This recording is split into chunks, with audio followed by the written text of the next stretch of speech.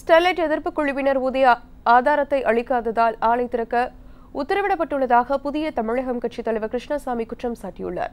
சேலம் விமான நிலையத்தில் செய்தியாளர்களை சந்தித்த அவர், ஸ்டெர்லைட் ஆலை விவகாரத்தில் மக்களின் கோரிக்கையை ஏற்று தமிழக அரசு சரியான நேரத்தில் உரிய நடவடிக்கை எடுத்ததாக குறிப்பிட்டார். மக்களுடைய கோரிக்கையை ஏற்று உடனடியாக தமிழ்நாடு முதலமைச்சர் அவர்கள் அரசாணை பிறப்பிச்சு மூடினார். அது மேலே என்ன செய்ய முடியும்? அரசு அவருடைய கடமையை தமிழ்நாடு அரசு கடமையை செஞ்சது.